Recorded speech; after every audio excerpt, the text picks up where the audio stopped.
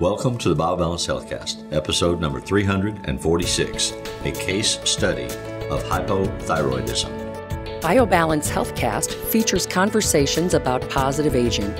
Your hosts are Dr. Kathy Maupin, Medical Director of BioBalance Health and a leading expert in treating symptoms of aging, and Brett Newcomb, a licensed professional counselor. Dr. Maupin and Brett are the authors of The Secret Female Hormone, the seminal work about hormone replacement therapy for women, which is available on Amazon or from Dr. Maupin's office at BioBalance Health. Dr. Maupin's office is currently accepting new patients. One of the things that we frequently get requests for are more case studies. People seem to recognize themselves in the stories of other people or somebody that they know or what have you, but they find them fascinating. And I actually like the process of talking about it because it's more revelatory of the way that Dr. Maupin thinks and problem solves. And one of the strengths that she has in training other physicians who want to become anti-aging specialists and to provide testosterone or other hormone replacements through bioidentical pellets, the method that she uses, is she trains them to do that, which is a fairly simple procedure. As a non-physician, I would say that. A physician might say it more respectfully. But she trains them about estimating dosage and problem solving. Those are the critical pieces that a lot of the training programs that are available out there for doctors don't teach them. They just teach them how to do the procedure, and then after that, they're on their own. So the strength of getting training from Dr. Maupin, if your physician is interested, they can contact us about that, is that Dr. Maupin will work with them on the skill set for problem solving that she uses. And one of the ways that she manifests that in the training and on these healthcasts is she walks through case studies that she has experienced with clients. And of course, all the descriptors are respectfully private. We don't identify anything that you would recognize someone that you knew from. But these are real people with real problems, and they come to you as problems, and you try to figure out what in the world is going on and how in the world am I going to be able to help them.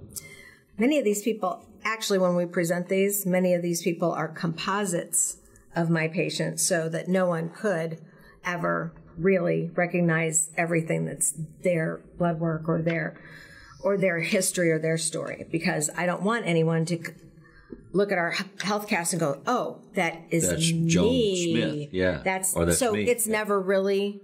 Of course, the hypochondriacs out there will recognize themselves no matter how many. Well, that's your problem, because then they come. You deal with them. So this is a case study about with a patient who has low thyroid. So I'm going to give you the answer before we go through all of the evidence that tells me that, so that I can make the diagnosis. But she also has a low testosterone, so it makes it a little bit more difficult to diagnose her problems, because the symptoms of testosterone, of low testosterone and low thyroid, sometimes are interwoven and are confusing. So if you're just looking for thyroid, you'll say, oh, it's just thyroid. If you're just looking for low testosterone, that's what you'll see.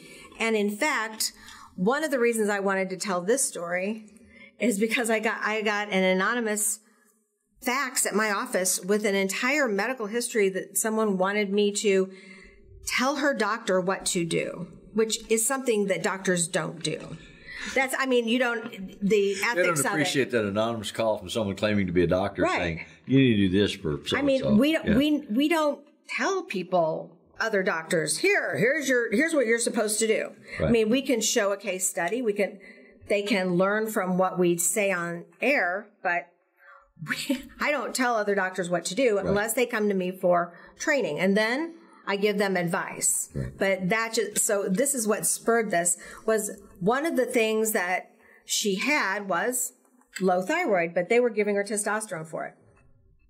But so there was a confusion there, and that is one of our because big of the overlap issues. Or the merging of the symptomology. Right. Okay. But also this was a doctor who had been trained by one of the franchises, and basically he had one hammer. His hammer was testosterone, and everything looked like what he should hammer it with. It looked like symptoms of testosterone. That's actually what's called the law of the hammer. Is it? Yeah, and all the hammer is, if you give a 3-year-old a hammer, everything is a nail. Right. Yeah. Well, similar. Yeah. So if you give somebody one answer to all the different symptoms, then that's all they're going to see. So this is a patient, or a composite of my patients. We're going to call her Jan. She's 45 years old, and she's still cycling, and she still has periods, and she is still fertile, but she has had... she is using a Mirena IUD, so she doesn't want to have any more. She does not want any more children, which is at 45. And at 45, it would be dicey to have more children for most of us.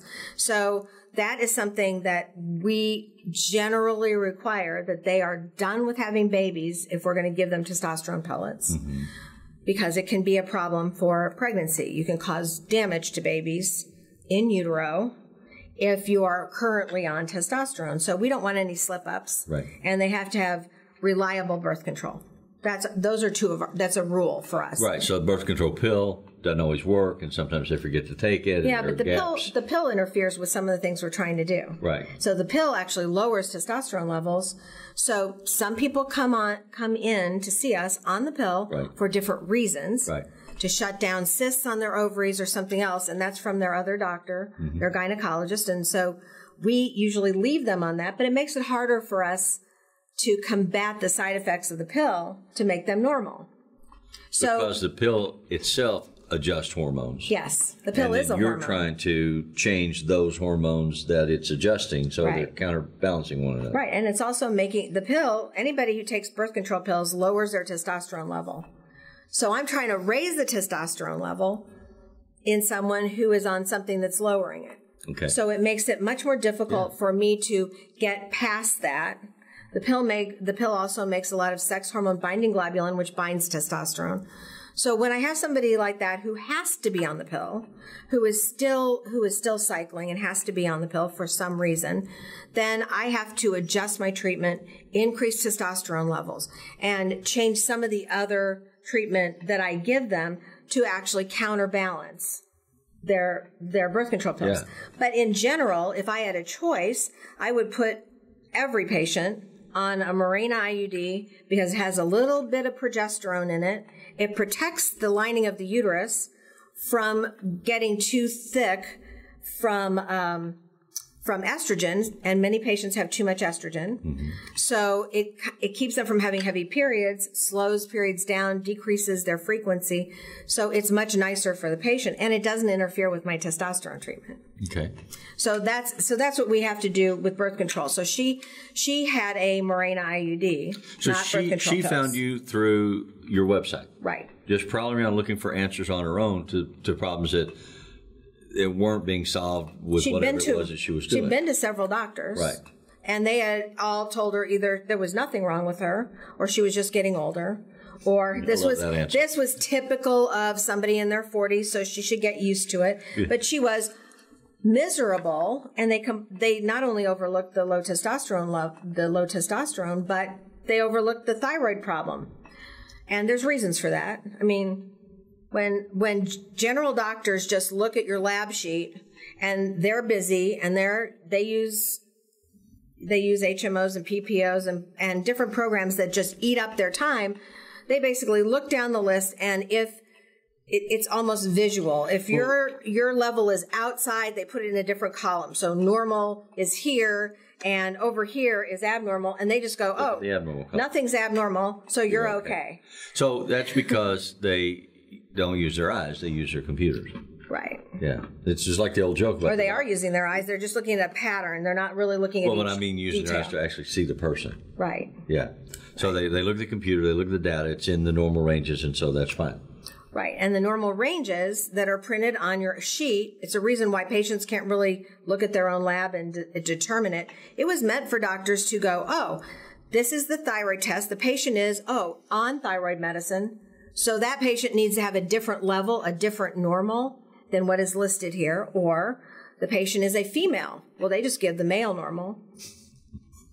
So if you're a female and your TS thyroid stimulating hormone should be less than 2.5, and you're 3.5, they're going to say you're normal because the normal for men is under 4.5. So They're not. You sit with all the symptoms. Your hands and feet are cold. You have trouble sleeping, and and she had gained weight. She was swollen all over. She had depression. She had all kinds of her nails weren't growing. Her hair was breaking off. She was miserable. And she had lots of symptoms that are low testosterone. So depression is both low testosterone and low thyroid. So it could be either one. Could be either one. And you want to read and go through the list for me. She looked Kathy up on the website, thought, okay, I want to find out if I can find out something from her. So she signed up to take all of the lab tests that are required. There are 17 different ones that give different panels of information that Kathy then looks at. And then she filled out her medical history. And on her medical history, these are the items that she listed. I suffer from depression, I have a loss of libido, I have weight gain in the belly, difficulty recalling words, loss of muscle mass and weight-bearing exercise, irregular cycles with heavy periods, hair loss all over the head, cold all the time no matter what temperature the room is, constipation, fatigue, hot flashes, and dry skin. So that's a long list of symptoms, and one that has to be looked at with what exactly could cause these symptoms, and then I look at the lab and put both of them together. Right. So one of the first things that I do is divide the symptoms into this is loss of testosterone. Right. This is loss of thyroid. So you can. So you had two lists that you then check, and some items are in both lists, like depression. So for testosterone, the triggers you look for somebody suffering from testosterone deficiency is depression, a loss of libido, weight gain in the belly, difficulty recalling words, loss of muscle mass with weight-bearing exercise, severe fatigue, and some hot flashes. That's what this person had. There's other symptoms. Right, but of the list that she gave you, these are color-coded for testosterone. Right, in my mind, yes. Yeah. And then the ones that are color-coded for thyroid symptoms are depression, weight gain in the belly, those both overlap, hair loss all over the head, irregular periods with heavy flow, cold all the time, constipation, severe fatigue, and dry skin. Right. She said her skin, she described her skin as scale-like, like what you would see on a fish. Okay. And that's not unusual with low thyroid. But it almost looks like you could just pick the skin cells off, and no amount of lubrication or creams or anything is going to make that any better. You have to get your thyroid fixed. So when I looked at her lab and her symptoms, I said, oh, well, I've ruled out other things. I ruled out the fact that her prolactin was normal. That's a hormone I check. For example, it's a hormone from the pituitary gland, and if it's elevated, then it can actually cause somebody to have irregular cycles. So I looked at that to rule it out. So there's a lot of other tests I'm looking at to make sure what I'm treating her for is the right thing. And so lab helps me rule out some of the other things that could cause these symptoms. So then we look at the lab values, which may be helpful for some of you who know what normal lab values are. So Brett's going to give you the specific values of her testosterone tests and her thyroid tests. Well, her free testosterone, and what matters in these tests is not total testosterone, but free. That means it's unbound. Most of the testosterone that your body produces is bound to other things and is not available for the reasons that testosterone is needed. So what Dr. Maupin measures is free testosterone. Her free testosterone was 2.5, and normal is generally 7.0. So she's very low in testosterone, in free testosterone. Yes. And a lot of the lab tests, and one of the issues here, a lot of the lab tests just show total testosterone, if that's all you ask for. And doctors look at the total number and say, well, you're in the total ranges, you should be fine. But if something is causing that total production to be bound at an unreasonable rate, then you don't have enough free that will give you the libido, that will help you with muscle mass and strength and balance, memory recall, all the other benefits that come from the testosterone are not available because it's all locked up. Right. So really, the most important number for women is just free testosterone because that's what's working. Everything else is just storage. Right. And it's kind of invisible to your body. So I don't care how much you make. If you've got it all tied up, then it's not helping you. So we need to give you testosterone. That actually helps untie it. That helps loosen up more of the testosterone and give you more. So your total will go up. And I don't really care what the total is because it's invisible. I just care about the free. So for her symptoms of low testosterone were tied to having a low testosterone. So I could make that diagnosis before she even walked in my office. So then when you check testosterone, you also check estrogen in both men and women. Yes. Because both produce both testosterone and estrogen. So estrogen, you get two different measures. You get an estrone and an estradiol. And estrone is old lady estrogen, which comes from the adrenal gland and fat, both areas. That's where you make it. And it goes up as testosterone drops. So it's one of my ways of looking at, is your testosterone really low for you? Right. Because some people need... It's like a seesaw. You try to get it balanced. Right. So the estrone goes up when the testosterone goes down. So when I increase your testosterone, the estrone goes down. Estrone gives you belly fat and brain fog and long breasts, not nice breasts, swollen and painful, and it also causes heavy periods, and it causes fibroids to grow. It really is the bad hormone. So we want it to be half. It's not about a number, it's about a ratio. Half of your estradiol, the young woman's estrogen, from the ovary. Well, hers was twice as much because her estrone was 90 and her estradiol was 45. And that's evidence, again, to me, that she has very little testosterone, and it's allowing, with the low testosterone, it's allowing her estrone to go up and causing many of the symptoms that we consider low testosterone. All right. Those symptoms manifest as like a lot of belly fat, right? Hair loss, fatigue, and confusion, and mental confusion. So if you see somebody like that, the first assumption you make is they've got too much estrone and low testosterone, right, together. And so the ratio you're looking for estrone to estradiol. So estrone should be half of your estradiol. So old should be half of your young estrogen. So estradiol is what you want to have. Right. And estrone is what you don't want to have. Her estradiol was a little low. It's normally 60 to 250, but hers was 45. That is just at that point, and we have them get their blood drawn during a cycle. So that's the lowest it would be all month. Okay, so it's not a really high level of estrogen, but I'm going to assume, because she has really heavy periods, and she's most likely not ovulating. So you have them get the blood draw during the period. During the period. Because the hormone balance is kind of low base level. Give you a better baseline. Yeah, and then I don't get this spiking because they're busy trying to release eggs or ovulate or second half of the cycle. So I like to draw it during the cycle. Yeah. That's what we do in infertility as well. We usually draw a baseline during the cycle. Okay. Her IGF-1 was 90. What is IGF? IGF-1 is a way we measure growth hormone. And growth hormone and testosterone drop as we age. So it's one of the hormones that when it drops, it ages us. But when we increase our growth hormone, we increase our muscle mass, we decrease our fat, we look younger, we are healthier, we actually can heal better. So a normal range for IGF-1. For a 45-year-old woman? For anybody. Anybody, all right. So we compare you to a young, healthy female. Yeah.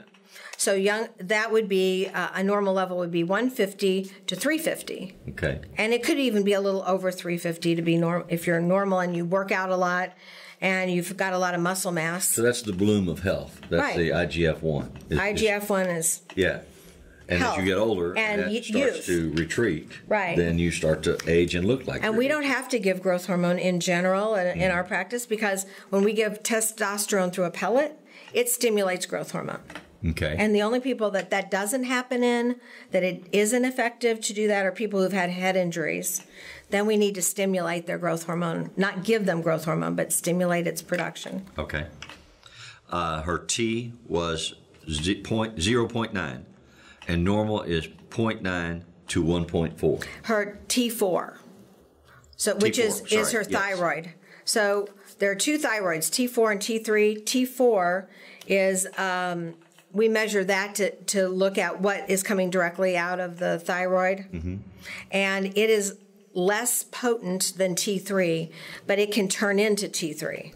So we look at that. It's on the lower limits of normal. Well, her T3 was 2.4, and normal is 3.0 to 4.5. And the reason that we keep saying what hers was and what normal is, again, is normal is not necessarily a reliable number for these lab tests. Right. So if you look at the lab, just look at. If you look at the lab T3 numbers over the last 10 years have dropped. Every couple of years, they'll send us a letter. Oh, your new T3 normal is now 2.4, 2.3, 2.2. Soon it will be normal if you're 0. So who decides that? I don't know. I don't know how the labs do it. They couldn't tell me. I've asked them that. Yeah. And they say, well, there's new research. And I'm like, show it to me. Yeah. There isn't any new research. I read the endocrine journal every single month. That's not necessarily, I mean, there's been a lot of new research that showed that women's TSH should be separate from men's and that it should be lower, but they don't use that. But they're using something that I don't know where it comes from. Okay. That is dropping that level. So if that was looked at by somebody who just looked to see if you were in that column of normal, for the lab, they consider it normal because they've skewed the numbers over the last 10 years, and it now is normal to be hypothyroid. I mean, seriously, you can't feel normal if you have a 2.3. So it's like they changed the healthy weight parameters when they changed the food pyramid. Right. And suddenly we're all obese. Right.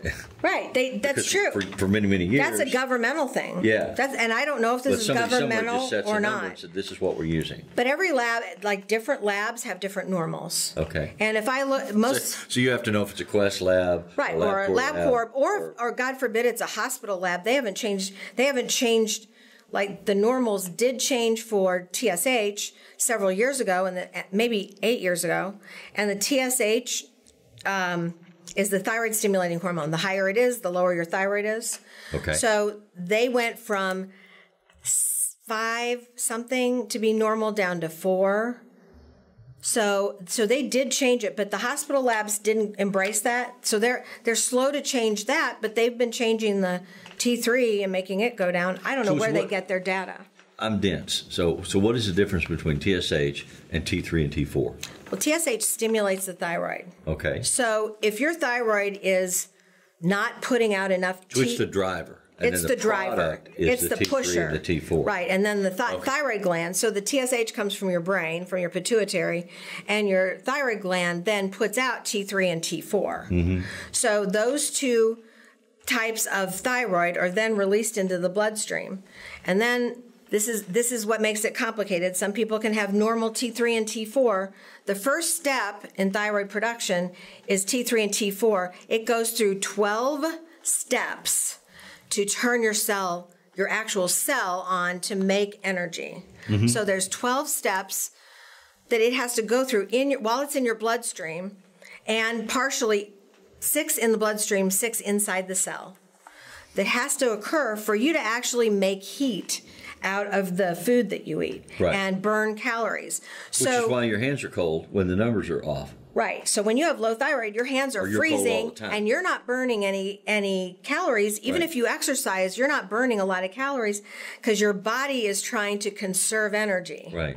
So basically what happens is often lab tests can look great, they can look normal, and the patient has every symptom of low thyroid, and when I treat them with thyroid, they get better.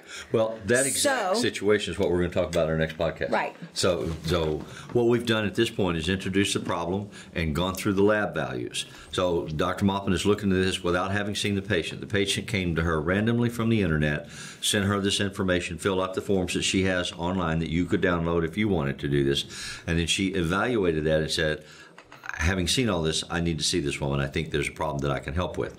So in our next episode, we'll talk about the woman comes in and the conversations that they had and what she noticed and evaluated with the person there to visually see and orally experience. She talked about what her symptoms was.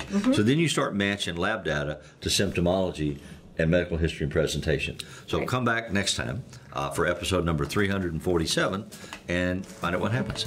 Thank you. Email your questions or comments to podcast@biobalancehealth.com.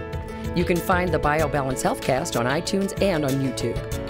For more information about bioidentical hormone pellet therapy and other reverse aging solutions, visit biobalancehealth.com or call 314-993-0963.